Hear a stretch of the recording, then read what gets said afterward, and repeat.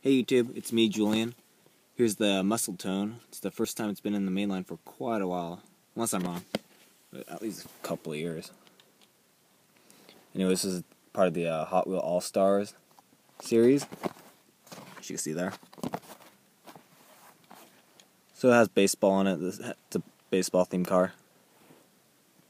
Kind of looks like an 80s muscle car maybe. Doesn't look too recent as far as the casting goes. I do like the white interior. Kind of looks fluffy. And that has nice blue rims. I think both sides are the same, yeah.